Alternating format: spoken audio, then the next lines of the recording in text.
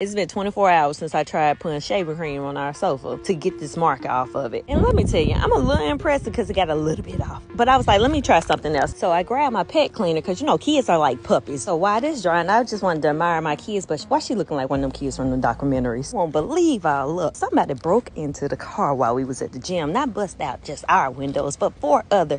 And you got to be some type of evil to want to bust out somebody's window who got 2 car seats in their backseat. Like, really? We was a little sad at first, but then we was like, you know what? We'll let insurance cover it. So my husband was like, you know, let's go home, let's cook breakfast and do some arts and crafts. So since we're down one vehicle, he said he's gonna stay at home this week, and we decided we're gonna do a little yard project.